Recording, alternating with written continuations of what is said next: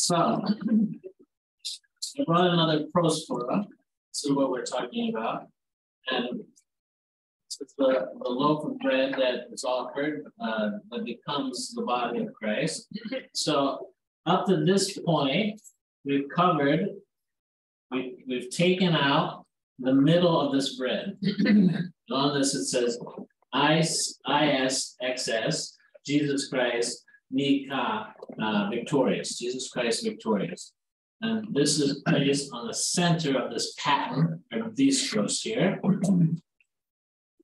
Then we talked about in the right hand of the king, Jesus, we put this triangular piece, which symbolizes the Theotokos.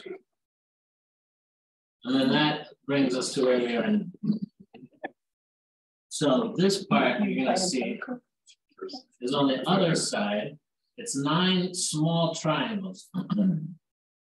So you see here, there's 9 small triangles. We're going to read about what each one of these represents. Sometimes, depending on bread, you would actually cut out each of these little triangles and then place them in 3 rows of 3. But a lot of times the bread has to be kind of pretty doughy to be able to do that. When the crust is kind of harder on the outside, it's too difficult. So we just cut it in one piece. All right, so it says, from the seal of the same prospora, so this is the seal here, or a third one, meaning that you can take one piece, if multiple families have offered the prospora and they each want to kind of be included, then you can take this piece from the first, this from the second, this from the third. The priest then cuts out the first of the 9 small triangular particles impressed upon it and places it on the left-hand side of the lamb, so on its left-hand side, our right hand, saying, in honor and memory of the supreme commanders, the archangels Michael and Gabriel, and of all the bodiless powers of heaven. So basically what's going to happen here is that each of these 9 is going to represent basically a class or category of saints. So the first one is for the holy angels. Holy angels assist the priest. The heavenly powers also minister in the work of the divine economy, God's plan of salvation. And that is why the celebrant places to the left of the lamb a particle in their honor. Before the incarnation of the Word, the angels were dimly aware of the mystery of Christ. When the Word became man, God was manifested in the flesh and seen by angels, according to 1 Timothy. So the angels never saw God. Right, that's what it's, or God was the mystery of Christ. Christ. So, of Christ. So yeah. So in the Word became. Yes. So when he put on flesh, he then became visible to angels. For before that time, to them also was his essence invisible. The mystery of the divine economy, which from the beginning of the ages has been hidden in God, that's from Ephesians, was manifested first to the holy angels. They then revealed it to human beings. First, the angels were initiated into the divine mystery of Jesus' love for mankind. Then the grace of knowledge passed through them to us. Talking about the incarnation. The Archangel Gabriel visited the priest Zechariah to announce the future birth of the forerunner, John the Baptist, who, according to the words of the prophet, was to be a messenger before the face of the Lord. The same Archangel visited the Mother of God to announce to her that the divine mystery of the inexpressible incarnation of God the Word would be accomplished in her. Again, an angel visited Joseph to tell him that the Virgin had conceived of the Holy Spirit and was carrying the Savior of the world. So all these are from the first 2 chapters of Luke and Matthew. Finally, when Christ was born in Bethlehem, an angel of the Lord visited the shepherds, since they were pure of soul, living as they did in peace and quiet, and announced to them the joyful news. And suddenly there was with the angel a multitude of the heavenly hosts, praising God and saying, "Glory to God in the highest." Now, in the liturgical Bethlehem, the holy prophecies. So remember we said when we looked into the chapel and we looked off to the left of the altar, saw that little aspect there, which is where we do all of this. we're calling that the liturgical Bethlehem. That's called the prothesis. So, in why typically the icon there is of the nativity or the extreme humility of Christ, the bridegroom Christ. But that section is imagined as Bethlehem, the place where Christ is born and takes on flesh. And the prothesis is like the first seat. Prothesis, yeah. First place. The place before. Yeah. So normally the table of oblation is what it's called, the offertory table in the West. Yeah, it's a place before. So the table that you place the gifts before God, basically. Yeah.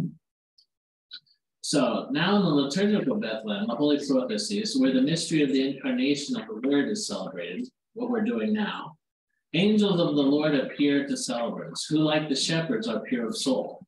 There was one elder who was pure and holy, and while he was solemnizing the proscomidi, so the place is called the prothesis, but this procedure that we're doing is called the proscomidi.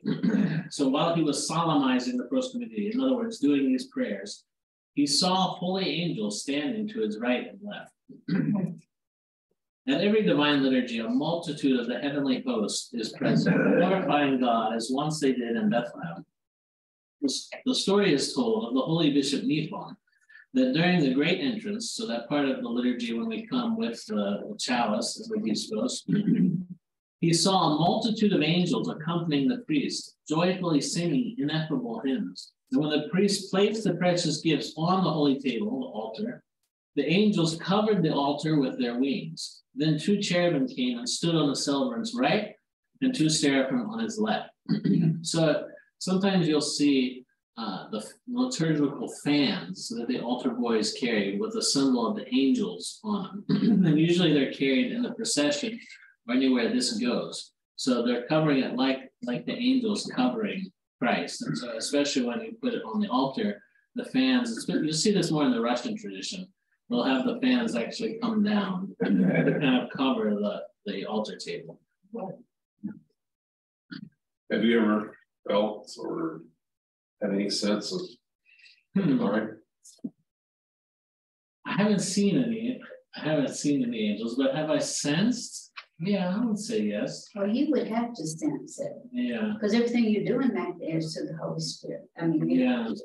It's a mystery, the whole thing. Yeah, I would say yes. Yeah. I mean, I still remember when I was first ordained, and the tradition is that you celebrate liturgy every day for 40 days. And so I was in Thessaloniki, and in our parish, we didn't have liturgy every day, but there was this private school in our parish, Orthodox private school, and they had a chapel there. And so they always liked to have liturgies for the kids. They would take turns, the classes would come in. And so my first liturgy after I was ordained, we went there to this chapel, and it was all these kindergartners. And they were, the teachers had trained them to sing the whole liturgy. Everything, all the parts that they could know. And it was like, I could feel, I still remember that. I felt the presence of the angels then. It was like the kids' voices were angelic. During the Holy Anaphora, so the Anaphora is, it's basically that part in the liturgy when I turn around, or when the priest turns around, it says, let us lift up our hearts, we lift them to the Lord, let us give thanks unto the Lord. That's the anaphora. So during the Holy Anaphora, angels stand around the priest. All the ranks of heavenly powers sing praises in a loud voice, and the space around the altar is filled in honor of the one, Christ our Master, who is being sacrificed. In the divine liturgy, mysteries are performed which the holy angels long to look into. They are present as ministers and servants, but only the priest can celebrate the divine mystagogy. When the pure and worthy priest enters the sanctuary to celebrate the divine liturgy, he is invisibly surrounded by a great host of bodiless and divine angels who serve him throughout the divine liturgy with great reverence. But although the holy angels serve the priest at the divine liturgy, they themselves are not able to celebrate the liturgy on their own without a priest. So the priest is like some major dignitary of the kings, while the angels are like his soldiers and servants. They say that the angels are are jealous of humans given, because angels lack a body, so they're not able to partake physically of communion. They're not able to hold in their hands, like the priest, to consecrate the body of Christ. So that the angels are jealous of us for this. That's like Satan, though. Yes, But exactly. he failed. Yeah. Yeah. All right, so the priest then cuts out the further 8 corresponding particles, saying, so each of these paragraphs is for one of the triangles. Of the honored glorious prophet, forerunner, and Baptist John, of the holy glorious prophets Moses and Aaron, Elias, Elisha, David, Jesse, Isaiah, and Jeremiah, of the 3 holy youths, the prophet Daniel, and all the holy prophets. So that's number 2. So you see that's a whole class of saints, the prophets. 3rd, of the holy, glorious, and all praised apostles, Peter and Paul, John the theologian of the 12, the 70, and all the holy apostles. 4th, of our fathers among the saints, great hierarchs and ecumenical teachers, Basil the Great, Gregory the theologian, John Chrysostom, Athanasius and Cyril, and John the Merciful, Patriarch of Nicholas of Myra, Spiridon of Trimithos, Gregory Palamas, Dionysius of Aegina, Nectarios of Pentapoulos, the holy God-bearing fathers of the 7 councils, and all the holy hierarchs. So these are all the bishops. 5th is the martyrs, of the holy proto-martyr and archdeacon Stephen, of the holy glorious great martyrs, George the Victorious, Demetrius the Mercian, Theodore the Recruit, and Theodore the General. The higher martyrs, higher martyr means priest martyr. Of the higher martyrs, Ignatius, Polycarp, Charalambos, Eleftherios, and Cosmas at Olin. Of the holy martyrs, Thecla, Catherine, Barbara, Irene, Euphemia, Kyriaki, Marina, Paraskevi, and all the holy martyrs. 6. Of our venerable and God-bearing fathers, Anthony, Ephemius, Savas the Sanctified, Arsenius, Paisius, Pemons, Cisoes, Ephraim, Isaac the Syrian, Maximus the Confessor, John of Damascus, Simeon the new theologian, Dionysius of Olympus, John the Russian, Seraphim of Sarov, Nicholas Ponas, Arsenius the Cappadocian. Of the Athonite fathers, Peter, Athanasius, Maximus, Nicodemus, Siloan, and Savas. Of the venerable women, Mary of Egypt, Philippistis, Simplitiki, Macrina, and all our venerable fathers and mothers. So that's 6 categories, all the ascetic fathers and mothers, the monks and nuns, basically. 7th, of the holy and glorious wonder workers and unmercenary physicians, Cosmas and Damian, Cyrus and John, Pandalemon, Hermolaus, Samson and Diomedes, Mokios and Anictitus, Thalelenos, Briphon, and all the holy unmercenary saints. Unmercenary means without pay. It's a kind of difficult translation to translate that word. Unmercenary doesn't make it a whole lot clearer. But meaning those saints who were dedicated to healing without accepting any pay. So that's the 7th category. 8th, of the holy and righteous forebears of God, Joachim and Anna. We're going to celebrate them on Friday. They're the parents of Mary. Zacharias and Elizabeth, the parents of St. John the Baptist. Joseph the betrothed, the stepfather of Christ. And then we name the saints of the day and of the church. So if we were celebrating in the chapel here for the church, we would say St. Nicholas, but he was already commemorated earlier, so we wouldn't say it again. And then the saints of the day, whoever they happen to be. And of all the saints, at whose intercessions visit us, O God. And then the 9th, last one on the bottom right-hand corner is of our Father among the saints, John Chrysostom, Archbishop of Constantinople, assuming that's the liturgy that we're celebrating. If it's St. Basil, then we say St. Basil instead. At the Divine Liturgy, the assembly of saints is present together with Christ, and the faithful experience the communion of saints made manifest. After placing the lamb, well, this is the lamb, which is being offered on the paten, the discourse here, the celebrant cuts out pieces in honor and in memory of all the saints. This reveals the indissoluble bond of the transcendent and sacred union of the saints with Christ. Because the saints have struggled together with Christ, they enjoy greater glory and exaltation through this terrible, awesome mystery, through communion and the saving sacrifice. And indeed, the more we commemorate them, the more they reconcile us with Christ and unite us with him. The church is the assembly of the saints, and the divine liturgy is par excellence the mystery that assembles the entire church into a godly way of human life, a unified and single accord. In the liturgy, we are with all the saints. The choir of saints has fulfilled the purpose of the divine economy. So they fulfilled God's plan of salvation. God, the Word, took flesh, preached, worked miracles, suffered, and died in order for human beings to move from earth to heaven and become heirs of the heavenly kingdom. So that's all of our goal. The choir of saints is the proof that the kingdom of God has already been given to us. Through the myriads of members it has sent like colonists to heaven, the church has truly inherited the very kingdom of heaven. So already, even now, we are experiencing in the church the kingdom of heaven. When we begin the divine liturgy, as the church assembled together in one place, it's like the kingdom of heaven is breaking in from the future, from the end of time, from its heavenly place. It's breaking in to our gathering in the church. We're experiencing already this, what it's going to be like somehow, some foretaste, some glimpse of what it's going to be like in the kingdom. We give thanks to the Lord for the good things he has bestowed on the saints, because we regard them as our own family, and we feel that the gifts God has given them are ours as well. And together with the saints, we give thanks to the giver, offering gifts in love. At the divine liturgy, we live the mystery of the church, because each Eucharistic community is the one flock which offers its gifts to the one shepherd, with one mouth and one heart. We are nourished on the holy body of Christ, on Holy Communion, and the church is made manifest as the body of Christ. With this we are nourished, with this we are mingled, and we have become one body of Christ. Communion in the holy body of Christ creates the communion and unity of the church. As we partake of the holy body of Christ, so too we become the body of Christ. So you see there's this double imagery going on with the body of Christ, that we, the faithful, when we're assembled together, we represent Christ's body in this particular place and time.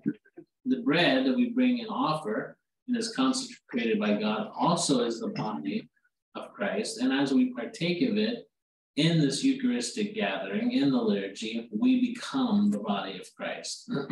So there's two kind of bodies of Christ that are merging in this moment.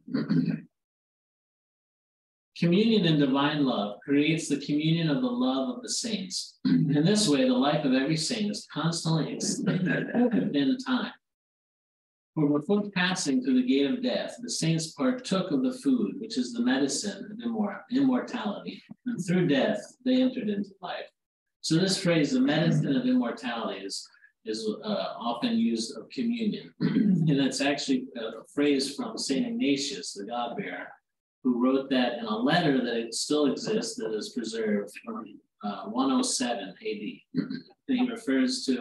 He was a bishop of Antioch, and he refers to communion as the medicine of immortality, that which makes us immortal, Holy Communion. So, basically he's saying here that we enter into the life of the saints through, even though the saints lived like St. Ignatius lived over 1900 years ago, we lived with them because of the common experience of partaking of this medicine of immortality, the body of Christ. It's one and the same throughout time and place. So all of us are partaking of the same thing and all constitute the one body of Christ. All right, so now we cut out a piece from the side here in a triangle formation like this.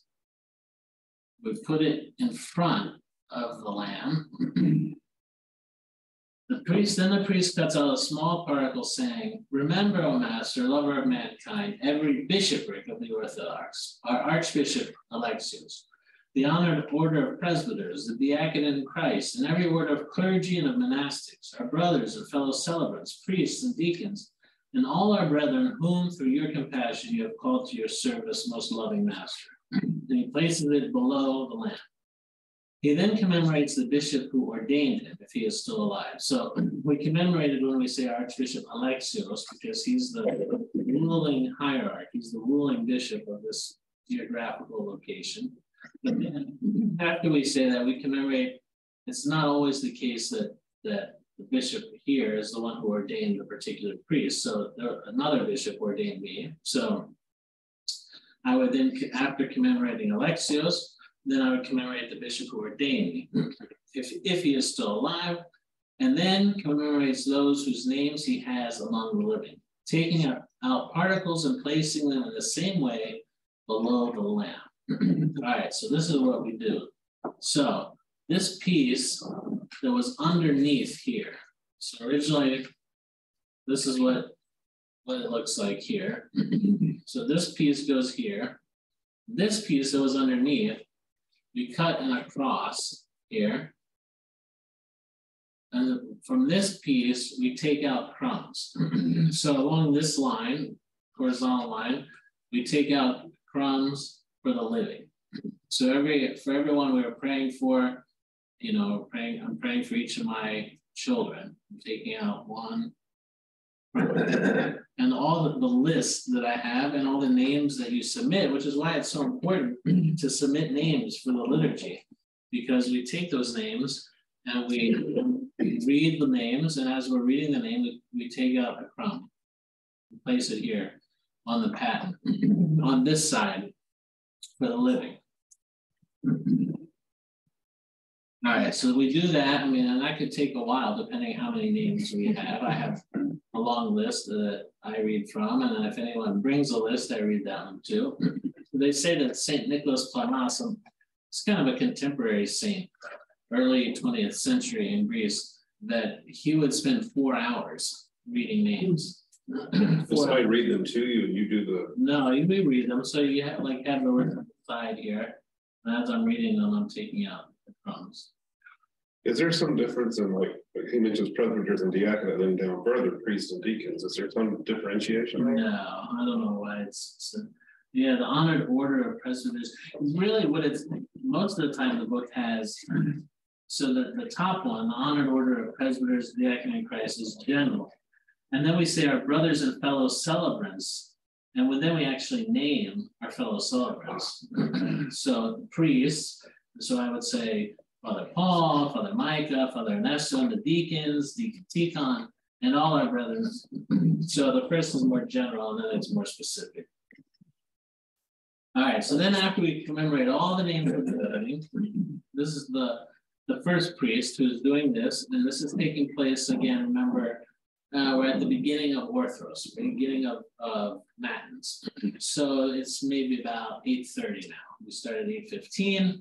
So maybe about 8:20, 8:30 that we're doing all this, and this could take a while. Then after we finish all the names of the living, then from another part of the seal, so we take, this is how I was taught to do it, the living from here, and then I take the departed from here. So then we take more particles here. Then from another part of the seal, the priest cuts further particles for the departed, and then we place them on the other side, over on this side. Saying, for remembrance and forgiveness of sins of the blessed founders of this holy house. So that's why it's such a blessing to be part of the founders of the church. And when the altar is consecrated, the names of the founders of the church are actually put into the altar by the bishop and sealed in there. So we pray every liturgy for the blessed founders of this holy house. He then commemorates the bishop who ordained him if he is dead, and commemorates those whose names he has among the departed. So the same thing, the list that we have with all the repose, now we read and put a crumb for each one of those.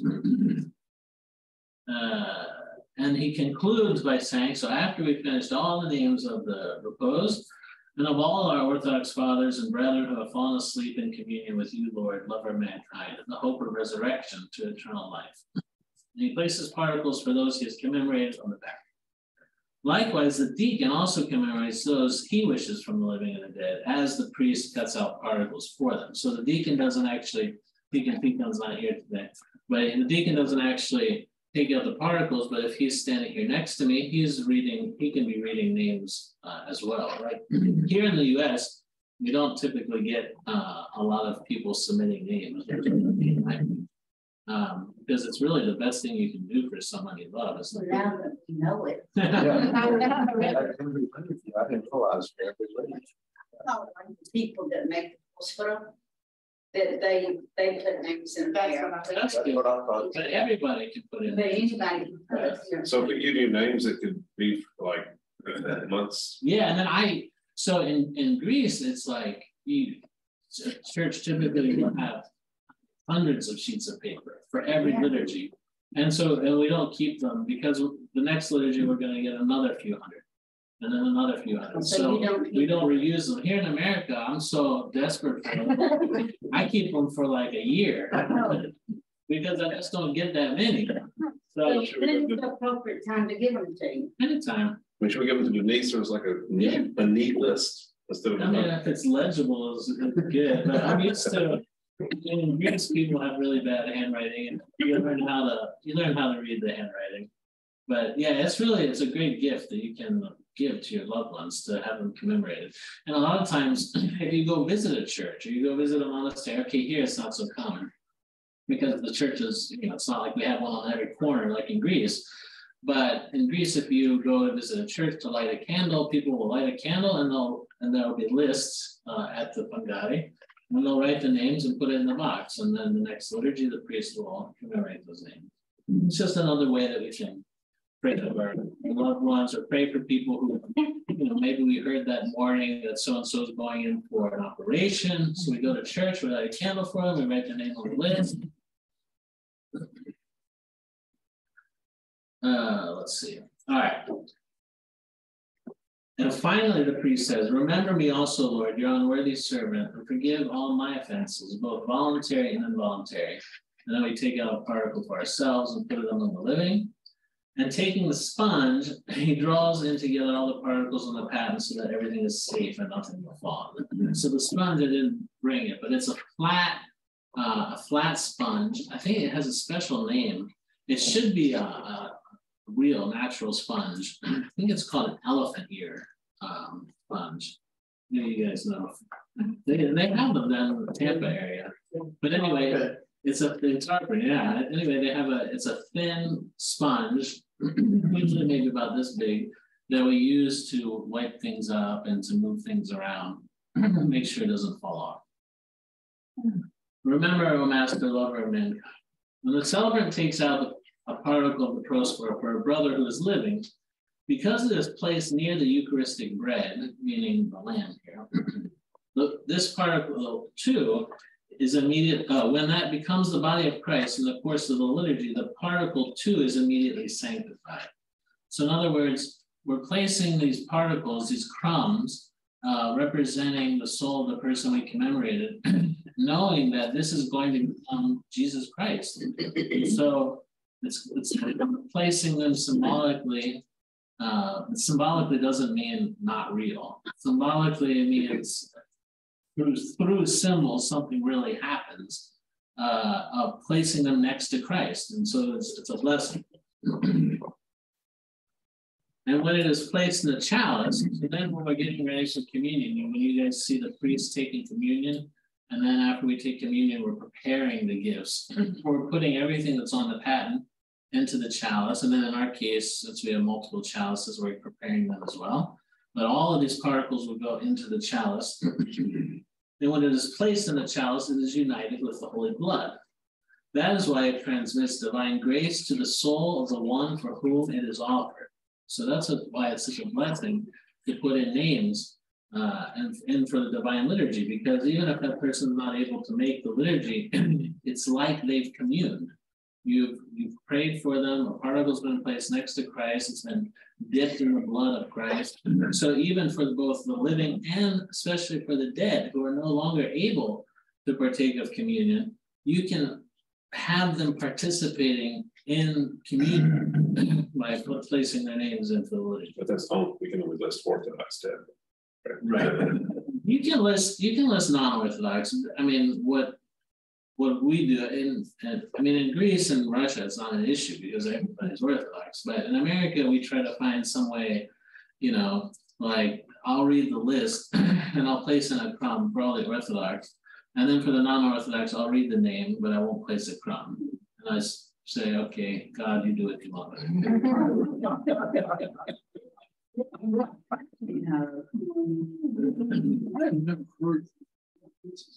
In that amazing, we're here every Sunday. Why did we not ever hear?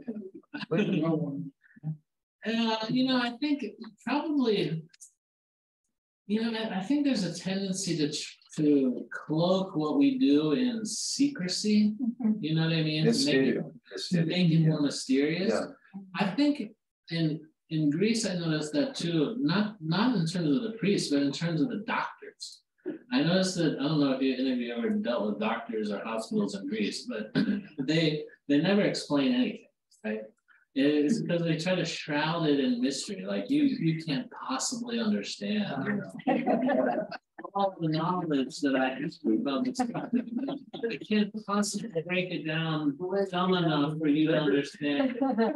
And so they cloak everything with a secrecy that makes you go, oh, it's the doctor. Maybe that's part of it, you know, I don't know. And a lot of times it's pretty important. It is important. I mean, it's I don't know if it isn't, it sounds important. I mean, you know. But, you know, a lot of times, especially during the Turkocratia, you know, there's a period in Greece where the Turks occupied Greece, they forbid any seminaries, they forbid the priests to learn anything. So a lot of times in the villages, especially, you know, the priest may never have had any training. He just learned from the previous priest.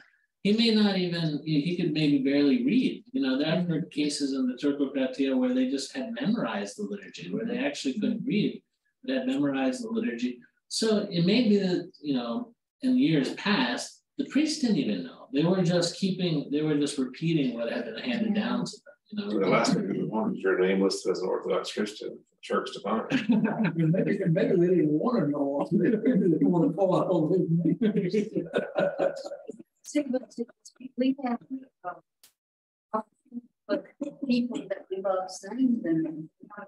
Yeah, exactly. We never knew that we could do that. Yeah, it's the best thing you can do. And practices too is, you know, the reason I like doing the practices every week, I mean, yeah, but that's good too, but it's even better, it's the liturgy. So but with the Cathedral, I always learned, my mother taught us this, that with the crumbs, you never let the crumbs hit the ground or hit the seat. You try to pick it all up because of what you just now teach. Because it's blessed. It's blessed, yeah. All right. That is why it transmits divine grace. Okay, so a spiritual communion takes place between that person, meaning the person represented by the crumb, and Christ. If the person commemorated is among the godly, or those who have sinned but then repented, that person receives the communion of the Holy Spirit invisibly in his spirit. So in other words, among the godly, or among those who have sinned, like most of us, but repented, actually have repented of our sins, then we receive this grace. It's like we're receiving Holy Communion. So what if the person who is not repentant? It is Orthodox, but not repentant. God knows. Not for us to judge. We don't judge. Yeah, God knows what happens. There was a story actually of I think it was Bishop Anthony of Sorose. I don't know if you ever heard of it. He passed away not too many years ago. A very holy man in England, and he would have so many names that at a certain point he was reading the names and doing the crumbs, and eventually he just took the names and went like this. God, read them. When you say, when we pray for all Orthodox Christians, yeah. I mean, do we have to sit and say everybody's name? I mean, like, I'm just asking. Yeah. Like, if you picked out a crumb and they're for all Orthodox Christians, wouldn't that cover all of us? Not the same. I don't want to be covered. I want to be named by name. I know, but I mean, if you didn't know, yeah, would we follow that? Yeah, you would. I mean, but It's like umbrella, whatever. it's like when people listen, you know, like at Soul Saturday, people will be listening for priests to read the names because they want to make sure they get their name right. But we say the names are something because there's something special about it. Is it logical? I mean, God knows the names, you know, so is it logical? Not really. But I mean, there's something about specifically naming somebody. Yeah, and that's something really inherent in our Christian faith too. When we baptize someone, we give them a name, an identity. That's how they're known as a child of God, you know, and they're important. They're not just some general number. They're an important person or name. Does it affect you as shepherd to like name your sheep? Yeah, I mean, I think it's good. I think it's good. It's good for the people. It's not only good for the people being paid for it, it's good for those of us who are submitting the names too, because it makes us, you know, it's a prayer to take the effort to go to church, to get a list, to write out, to sit there to think about who needs prayers, you know, that's an exercise for us as well. It helps us pray. Well, I have a question. When you pray, back when you were praying for the prophets, apostles, and bishops and all, and their name, how did they rank to get their name in there? And all the others are covered in an umbrella. Anybody else that's left over? I don't know. Yeah, whoever wrote the prayer decided, and sometimes there's some variety. So like if you were in the Church of Greece versus the Church of Cyprus versus the church in Lebanon or something, you might get some slightly different names. The basic, the first few will be the same, and then they might include more local representatives of that category. So we've got some Russians in here, they have Greeks in theirs. Yeah. It's different. I mean, the list that he has here is different than the list that we have in the church. I've seen. I mean, it's usually basically the same. I mean, these are all the big guys, you know, Nicholas, Saint Spiridon, you know, these are the. And then all others. Yeah. Everybody else. Yeah. These are the famous Saint Nectario. I mean, Saint Nectario, you see all these names from 1700 years ago, and then Saint Nectario sits in there. Yeah. That's how big he is. That is good. All right. Okay, once the celebrant has commemorated the living, he goes on to commemorate the departed, those who are unable to help themselves and who look to us to show them our love. The first way in which the departed are helped is by the prayers of the saints, which reach even to hell.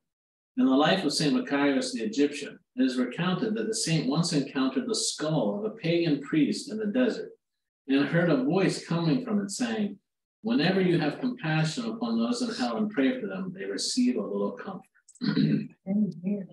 That's a kind of famous story from the Desert Fathers. The second way in which they are helped is by the divine liturgy. Our brethren who have fallen asleep are not deprived of the sanctification which Holy Communion conveys to the living. For Christ gives of himself to the departed too, in a way known to him. In the divine liturgy, the souls of the departed receive remission of sins through the prayers of the priest and by the grace of the precious gifts which have been sanctified. The gifts here. St. John Chrysostom writes, "Not by accident did the holy apostles decree that the departed should be commemorated in the presence of the awesome mysteries. They knew that there is much to be gained from that, much benefit. When all the people stand with their hands raised in prayer, when the entire priesthood is present, and the terrible sacrifice that is Christ is in their midst, how is it possible for God not to bow to our supplications on their behalf?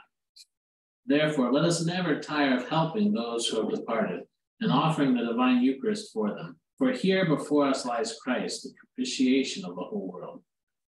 It's beautiful. Mm-hmm. So especially now during this time of year, the tradition is, I'd say this is a tradition with a small t, that the 40 days of the Nativity fast now, a lot of churches will do a liturgy every day. And especially people will send in the names, especially of the departed. So during that 40 days, so people at the beginning of the Nativity fast will submit their names, and then they'll be read every liturgy for 40 days leading up to Christmas. That's Father Mike and I keep talking about doing that. But it's, you know, it's a commitment to do liturgy every day. And a lot of times on the weekdays, you know, we'll do it like in Greece anyway, we did it early in the morning so that people could come before work. And I remember one time in my village, I wanted to do it, but it was hard to get a chanter to come, you know, to get the chanter to come for 40 days in a row at 6 a.m., you know, you gotta find someone, that's a big favor to ask. And so anyway, I didn't have a chanter who could do it. But I remember asking this friend of mine, a priest in another village, remember it's winter when this is happening. You know, if I did it, I would maybe get one person to come to the liturgy. And I remember asking him, because they were doing it over at his church, and I said, how many people can you get to come to these? You know, they were doing them at like 5 a.m. or something. He's like, yeah, not very many. We only get like 40 people.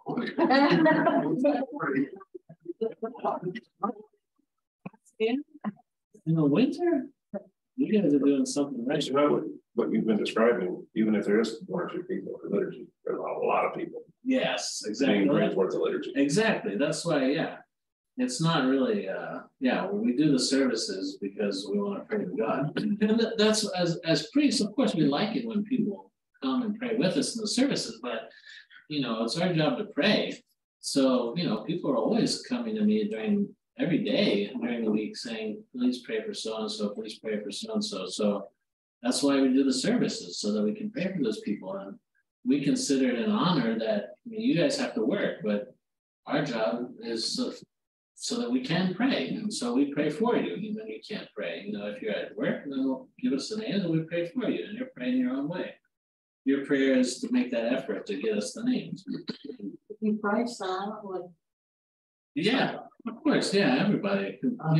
Pray silently. But you do that and give the names to be prayed for in the liturgy. It's a special blessing.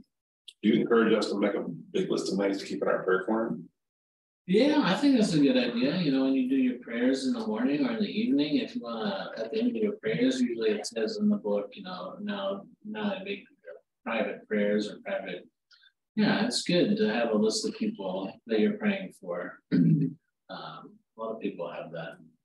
And then you know, now with all this modern technology, it's, you know, like Hala, the other Hala, she has a list of names that she has on her computer, and so she just praying. But he sends it to you twice because during the biography, doubled up. Yeah, she's always ready with those names. So if we handed you the church directory, We need that there. How do I feel about technology? There is something nice though about, I mean, it's good, however you can do it. But there's something nice about writing. The act of writing it down, it's a prayer. It's a personal. Yeah. Do you want baptismal names? Yeah, usually we like the baptismal names because, like you said, that's how they're known to God. That's how they've been identified, made an individual, made a Christian in that name. But, you know, so we prefer baptismal names, but sometimes we don't know somebody's baptismal name that we want to pray for. So We text you what's the name? Yeah. I'll take it however you go. All right, let's see. During the time when the priest is commemorating the living and departed brethren, each of the faithful may also commemorate his family and those dear to him. On the holy mountain, meaning Mount Athos, the celebrant priest rings a little bell so that those present can commemorate whomever they wish at the same time he is cutting out particles on their behalf. So 8:30, 8:45, I'm reading all these lists of names, cutting out particles. A lot of times, and not just on Mount Athos, in other parishes I've seen it, if you hear a little bell during Orthodox, it means that the priest is commemorating names. And so like the deacon, who would start commemorating his names while I'm doing this, everybody in the church can be thinking, okay, you know, praying silently to yourself about those you want to pray for. So that's when the bell rings. Yeah, at the little church, Timmy Stavro, years ago, they did a little bell. That's what it was. Years and years ago, yeah. That's what it was. Do we have one? Oh. I have a little bill at home if you want it. Is that for Charles? That's what I did. Class is over. If I bring it, will he run in? He brings it in. We're gonna get back on. You back want on a the subject. Yeah. Just a little. It's just, this one has candle, makes it easy. For you. Yeah. Okay. Let's get into this. Very cool. Should we also write our yes dear list for Charles? So when the priest has finished commemorating the living and the departed, he beseeches Christ to remember also his own unworthiness. Commemoration of the divine liturgy is one of the greatest gifts we can receive or offer to our brethren. Christ is before us, crucified, and we take courage from the example of the thief on the cross and beseech him, remember us, Lord, in your kingdom. God in the midst of gods. In the Lamb and the particles assembled on the Holy Paten, we have an image of the church. So, I mean, look at it now that we've completed it. We have Lamb, we have Christ himself, we have his mother enthroned at his right hand. We have the 9 categories of saints representing all the saints at his left hand. We have, then down below, we have the church present here, the church militant, we call it, headed by the bishop. And then the living, and then the church triumphant, the repose. So in this image here, and it's circular, representing the whole world, the whole universe, we have an image of the whole church right there, gathered around Christ. Close to Christ and his Holy Mother, in the company of the angels and saints, we experience the reality of the Eucharistic ecumenical council of the church, meaning Eucharistic, meaning we're celebrating the Eucharist, the becoming the body and blood of Christ. Ecumenical meaning worldwide, universal, council, gathering, the assembly of the church. We see Christ himself in the whole of his one church, having in its midst him who is the true light. His mother is to the right, the saints and angels to the left, while below we have the entire devout assembly of the faithful. And this is the great mystery. God in the midst of humans, or rather in the midst of gods, as it says in Psalm 81, those who are being led to deification by him who is truly God by nature, who became flesh for their sake. This is also the kingdom which is to come, the polity of eternal life, God with us, seen and partaken of. At the divine liturgy, we see upon the paten the assembly of God, which the Son assembled together through himself. Christ has assembled us together into the liturgy of his kingdom. All right, so now we're going to cover the gifts. This is the part Deacon Tikhon will be sorry he missed. So then the deacon takes the censer. So at this point, all right, so just to give you an idea of realistically, when is this happening? So we're comparing this as the first priest does his list of the living and the dead. Then in our case in the cathedral where we have multiple priests, then the second priest in order, it would be his turn. So I would leave, the second priest would come and he would commemorate whatever list of names he has, living and then the dead. Then the third priest would come, then the fourth priest. And then, so we leave it open, usually we call it. We leave it open until when we go out and cense for the Theotokos and the Mother of the Light. We cense, and then that's usually the cue when they come back. After that's concluded, the censer is lit and ready, and we go and we close the proscomelia. So we leave it open for that time so that all the priests can commemorate. And sometimes, you know, not so much here, but like in Greece, people who aren't there from the beginning of the liturgy, they might come and stick their hand in with a list of names or something that we can read. So it's not just the top priest that does this. You know, there's the one priest that represents Jesus during the liturgy. This is open to all the priests. Right. So the one priest gets it already, and then the other priest comes and just takes out the names. He doesn't like redo the whole thing. Yeah, just adds to it. And when the bishop is here, the bishop of course does it. So the priest gets it ready for him, but the bishop is the one who does most of it. All right. Let's see. Yeah. Okay. So the deacon takes. So now we're getting closer to. We're after 9 o'clock now. Maybe 9:10, something like that.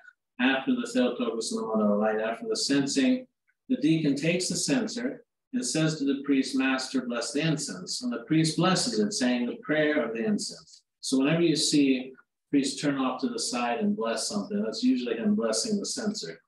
We offer incense to you, Christ our God, as a fragrance of spiritual sweetness. Accept it on your altar above the heavens and send down upon us in return the grace of your Holy Spirit. So we're sending up incense and we're asking him to send down the grace of the Holy Spirit. The Lord Almighty says through his prophet Malachi, from the rising of the sun until its setting, my name is glorified among the nations. And in every place incense is offered to my name, and a pure sacrifice. When was this prophecy fulfilled? An incense offered to God in every place, and a pure sacrifice, asked St. John Chrysostom. And he gives the answer. Only after the coming of Christ. The pure sacrifice is the divine Eucharist. When one compares the Jewish sacrifice with the offering of the Eucharist, one realizes that this alone could truly be called a pure sacrifice, for it is not offered with smoke and the stench of meat, nor with the blood of animals and atonements, but with the grace of the Holy Spirit. The incense, which the celebrant now uses, is a prefiguration of the descent of the Holy Spirit on the gifts which are offered. The fragrant smoke signifies the fragrance of the Holy Spirit. As the celebrant senses, he honors God by the offering of incense and by its fragrance, and indicates that whatever he does together with the Holy Spirit. As the incense catches fire and burns and gives off fragrant smoke, it signifies the grace of the Holy Spirit, who brilliantly illumines our senses and at the same time makes them fragrant, spiritual fragrance. He illumines because he is light and is seen by the pure in heart. He gives off a pleasant scent because he is the tree of life, which crucifies, that is, puts to death, the will of the flesh and makes the whole world fragrant. St. John Chrysostom urges us to set our soul on fire with divine zeal, so that through prayer the soul itself may become a censer. Just as incense is good and fragrant even on its own, but displays its fragrance properly when it comes in contact with fire, so it is with prayer. It is good even on its own, but it becomes even better and more fragrant when it is offered up with a warm and ardent soul, when the soul becomes a censer and is burning with fierce fire. First, set your heart on fire by your eagerness, and then pray. In the Liturgy of St. James, this is another liturgy. There are multiple liturgies, but in practice, we use St. John Chrysostom's liturgy most of the time. But the Liturgy of St. James, we've done in the Cathedral before, once a year. It's a lot of reading of the Psalms. In the Liturgy of St. James, the celebrant beseeches Christ to count him worthy to stand at the holy altar with soul and body fragrant. Master, Lord Jesus Christ, Word of God, who willingly brought yourself to God the Father as an unblemished sacrifice on the cross, who are the coal and two natures, which was carried in tongs to touch the lips of the prophet and took away his sins. The prophet Isaiah at his calling at the beginning of the book. Touch also the senses of us sinners, cleanse us from every stain, and present us in purity at your holy altar, so as to offer to you a sacrifice of praise. Receive also this incense from us, your unworthy servants, as a sweet-smelling fragrance. Make fragrant the stench of our souls and bodies, and sanctify us by the sanctifying power of your Holy Spirit. All right, so now we're going to start the covering. So we bless the incense, and then this will be the last section we read. So now we take, this is called the star. So we're going to take the star, and we're going to place it on top to protect all this that we've done, right? So then we're going to put the covering on top of it. But this is just to protect it, right? So it's really a practical thing. But does it not represent the Star of Bethlehem? Yes, it does. So let us pray to the Lord, make firm, Master. That's what the deacon says. The priest senses the star, so the deacon's holding the censer. I take this and wave it 3 times in the form of a cross over the censer, and place it on here while saying, the star came to rest over the place where the child was with Mary, his mother, from the Christmas story. Deacon, let us pray to the Lord, glorify Master. Priest senses the first veil and covers the lamb and paten with it, saying, the Lord is king, he is clothed with majesty, and the Lord is clothed and girded himself with power, for he has established a world which will not be shaken. So this is the first veil here. Place it like this. The Lord is king and clothed in majesty. Before Christ became man, mankind was enslaved to the devil, to sin and death. The devil would deceive us, sin would slay us, and death would bury us. Christ became incarnate in order to free us from the tyranny of the devil and sin, and give us the freedom of the Holy Spirit. The human race was subjugated to the tyranny of Satan, since as a result of the fall, it strayed far from the kingdom of God. That was why the only begotten Son of God came to earth, to subdue our race under his own scepter once more, and so it happened. Thus was fulfilled the prophecy of the psalmist. The Lord is king, and he is clothed with majesty. For God's majesty is the name given to the salvation of the human race. The Lord has clothed and girded himself with power, the psalmist adds. So these verses that we've been reading throughout this whole service are a lot of times from the Psalm. What is the power that Christ the King put on and girded himself with when he became incarnate? It is his all-holy body that became the garment which Christ put on at his incarnation. The psalmist calls the body of Christ itself his clothing. When he clothes and girds himself, this symbolizes the destruction of the hostile powers of the devil, which Christ accomplished, having assumed in a way the form of a warrior. So Christ took on human flesh and tricked Satan into swallowing him up in death. And so this was the clothing that he put on that ended up being the defeat of Satan. Christ's all-holy flesh became for him a garment, clothing, and a girdle. With his clothing and this girdle, he overcame the powerful devil. He snatched the prisoners out of his hands and freed them, binding the devil himself in chains. And for us who have been saved, the flesh of the Savior became the power of God. Christ So the devil is in chains right now? Mm-hmm.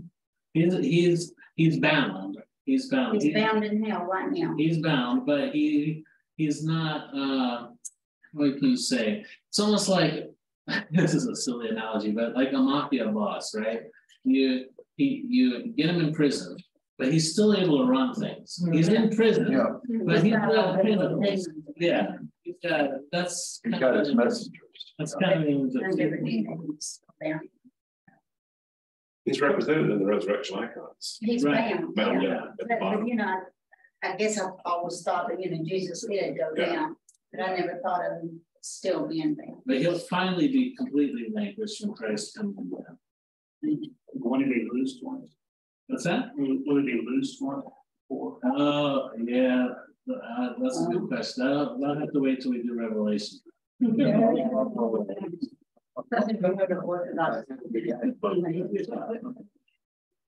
Christ was victorious and established the world, that is the church, upon the true and unshakable rock which is himself. The church leaps for joy over Christ's victory and makes festival in honor of his kingdom. And that worldwide celebration is the divine liturgy. All right, so we'll stop there. And then we'll finish up with this next time. I have one question. Yeah. All the miracles of feeding the multitude, a little bit of food, fed 1,000. Right. And the chalice, if the crowd is large, would it just keep replicating? I've never had it run out. Never. Isn't it something? Yeah. It makes sense that it would just keep going, just like feeding the 5,000. Yeah. You say that, I think of the story of this friend of mine, a priest in Greece.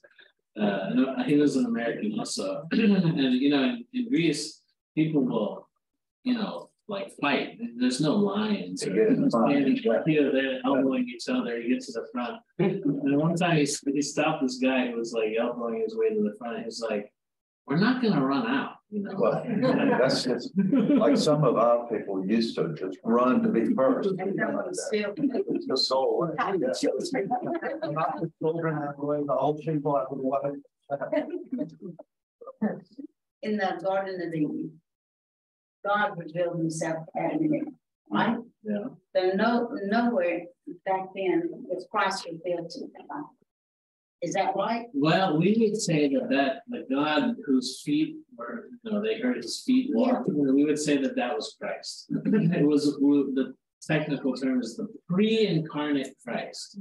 The one that was walking. Yeah. Walking through the garden.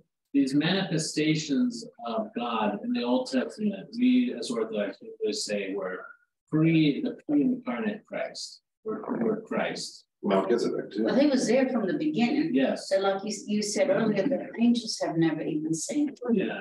Christ. So I just wanted, that's. All right, thank you guys.